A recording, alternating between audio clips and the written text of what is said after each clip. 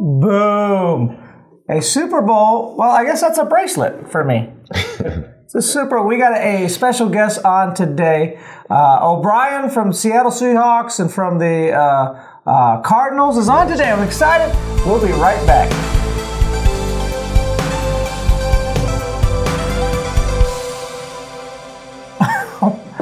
That thing, it weighs like 7 pounds. No, it's heavy. No, that thing is the real deal. Super Bowl. Good morning. Welcome to Wake Up, where we wake up. And I'm Pastor Scott.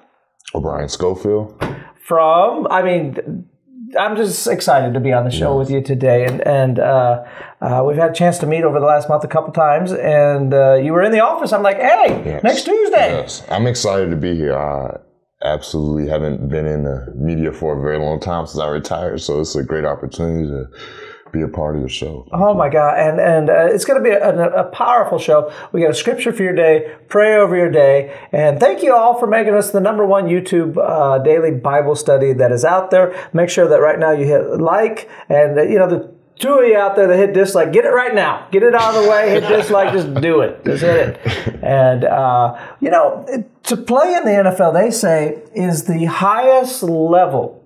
Yes. You perform. It's not like most of us, like, we can have a day where we go to the office, like, I'm just going to take a break. Like, you practice to everything is 110%. I mean, it's just everything. And to perform at that level when there's so many people trying to get in the NFL and so few positions. And it's exciting. And today we're going to kind of talk about one of the things that you started doing back in college. Yes. Because there is a lot of people that get to that college level, they're playing at that level, but then to get to the next level, they say is like winning the lottery in a sense. It's so hard to get that level. And so just tell me what you did. Okay, so I have some goals here. And this is part of my football goals, but I used it over in my life, how I lived my life, and my wife was able to recreate this for me once I got to the NFL. And basically, it says success is the result of attitude and habits. Success consists of doing the common things uncommonly well. Consistency is the true measure of greatness. You are only doing your best when you're improving in what you're doing. And those things are something that kept me to the point where I wasn't focused on anyone else that I was competing against. I was always competing against myself. How great can I be? How consistent can I be? And that's how I measure myself, and that's how I carry my life. And I love that you wrote them down. Yes. You wrote them down, and it's so simple, yet few people actually do it. Yes. And it's something that I also did. I went through a big thing in 91. It was like, boom, I hit rock bottom. And I'd been in college 3.5 years, and I had 18 PE credits at the time. Wow. So, yeah, I was really rocking it. Volleyball. Well, I had to take volleyball because that's where the women were. And so I got that volleyball class every time I was in it. And I was like, I'm going nowhere. And I did the same thing. I felt like God just was speaking to me. And so I just found all these super cool quotes, and I put them in my room, and I put them in the bathroom. When I woke up in the morning, it's the first thing I saw. I had them in my car, and I had a little sheet that I printed up in my wallet. Yes. And it was like what Paul was saying, that we got to stir it up. Yes. Right? And that's what you were doing. Yes. Every day we just stir it up. We get ourselves reinvigorated, that today is the day I'm going to give 110%. So our scripture today is, of course, Habbakuk. You can say that. Habbakuk 2:2. Write the vision, make it plain on tablets. And he was talking about the iPads back then. Yes. The iPad tablets. The old school iPads. Chisel it in.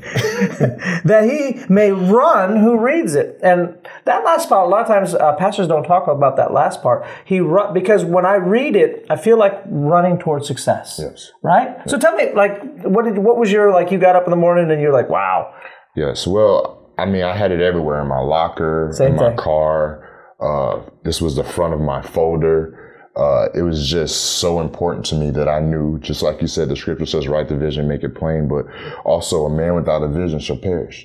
Oh, that's so good. It's like if I wanted to live and really feel alive, it's like I had to have a vision of where I was going. Right. And that was able to keep me on path no matter what I was going through. I was able to get back in line and know what I'm working towards. So it was easy to eliminate distractions. It was easy to make sacrifices because if it didn't equal up to what the vision was, it was no part of it in my life. And another, in the scripture you just referred to, it's one of my favorites. Where there is no vision, people perish or dreams perish. And another translation, when I looked it up, also means that where there is vision, there's boundaries. Yes. So that's what vision does. Vision gives us boundaries. Like, and so you said that. You're like, it kind of kept me on the road. It keeps me on the path. Yes. And you're like, oh, yeah. You know what? I'd like to just take a break. Just relax today. You're like, wait a second. I got some big things that I got to do. I got to accomplish. I got to give my best today. And it keeps you on that path of greatness.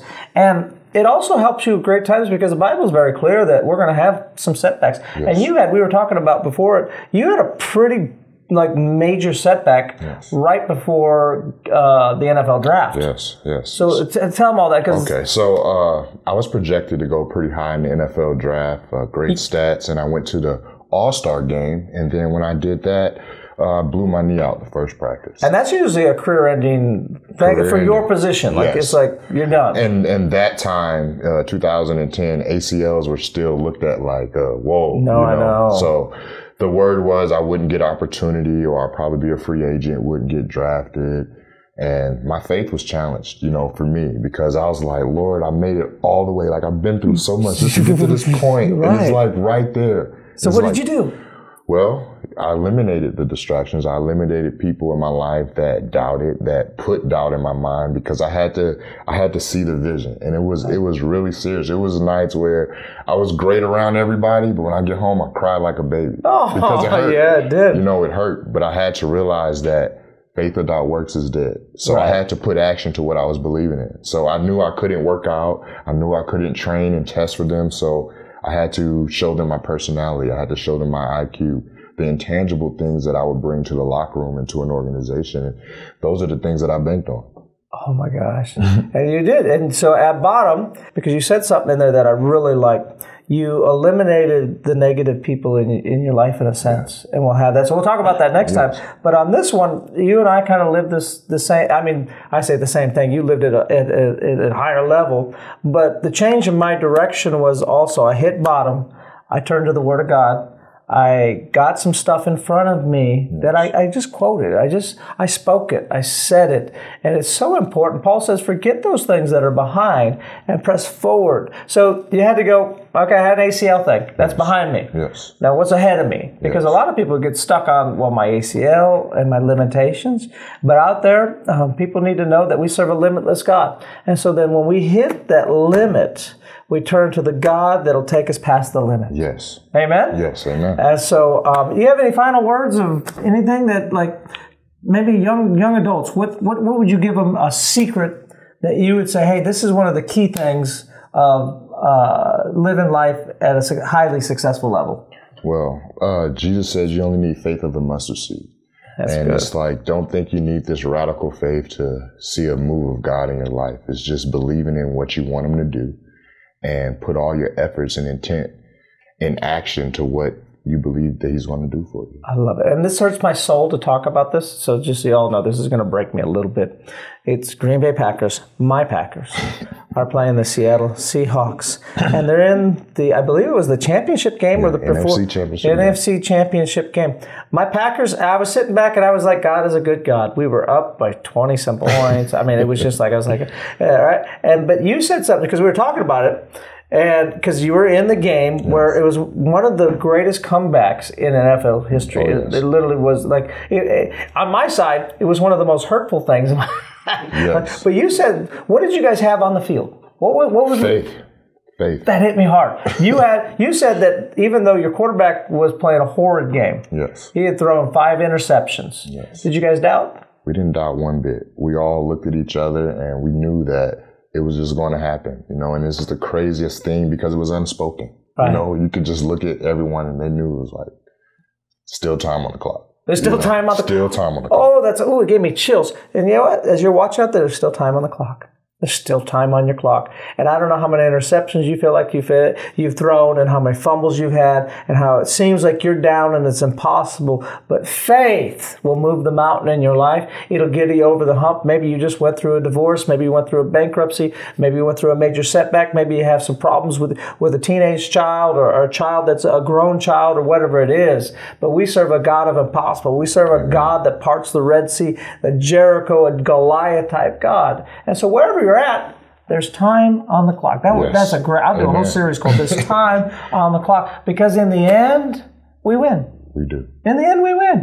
Unless you're Green Bay Packers, then you didn't win. Let's pray over your day. Dear Father, Lord, we thank you and praise you for everyone that's watching, that there is time on the clock. That, Lord, you've got some great things ahead of them, Lord. It doesn't matter how many times that we've fallen, but as the Bible says, I will arise. I fell, I'll rise again. I fell, I'll rise again. I keep rising up to the top. I keep going higher and higher. And I had a setback, and that's all right. God's just using it to be a setup in my life, taking me to that next level. We're going to write down the vision. Write down what we want in life and make it plain, and then we're going to run towards success. In Jesus' name, amen. Watch this clip. What I see in the Word so many times is something so simple. It's just wanting it. We got to want it. There was a woman that was bleeding for 12 years in the Bible. And she tried every doctor. She spent all her money. And nothing was working. And she was discouraged and hopeless and disappointed. But Jesus came through town. Great crowd around him. And she saw Jesus and she thought to herself, if I can touch that man, I'll be healed. So she pressed through the crowd.